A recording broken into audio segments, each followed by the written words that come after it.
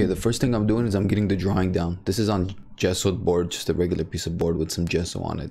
And so look, I do a simple line drawing just to find out where the proportions are going to be, which is usually the most, if not the most, always the most important thing, I think, for pictures, portraits, especially proportions.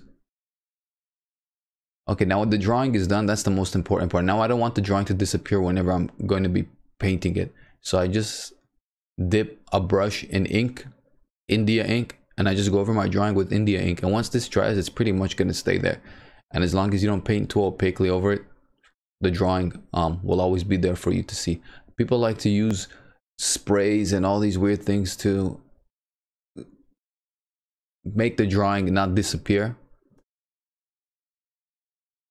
But if you find that ink and a brush works just as good as any method. Okay, then I toned it with brown. You see how I just did a thin wash? That's just to get rid of the white on the canvas. And then I started off by just putting a background tone. And I put the background tone just to be able to be easier to judge the tones on the rest of the picture.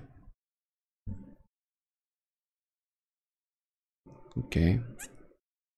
Put that light on the neck just to get an idea of where the lightest light was going to be. And then I started going with the darks, just hitting the big shapes. And notice how there's no details right now. I'm not using a small brush at all. I'm not worried about making everything smooth and blended. Instead, what I'm trying to do is reduce the whole thing to simpler shapes and put them down. And now that I had that tone on the face, I'm painting with thicker paint. And I'm not really imagining more about color at this stage.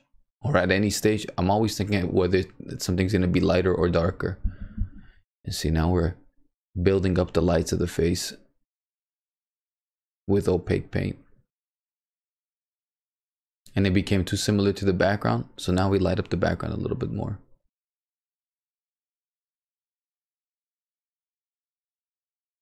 In the beginning, it was a lot of thin, transparent, see-through passes of paint, and now it's a bunch of darker. And also pay attention how in the shadows the paint is always thin. The only place you'll find thick paint is in the lights.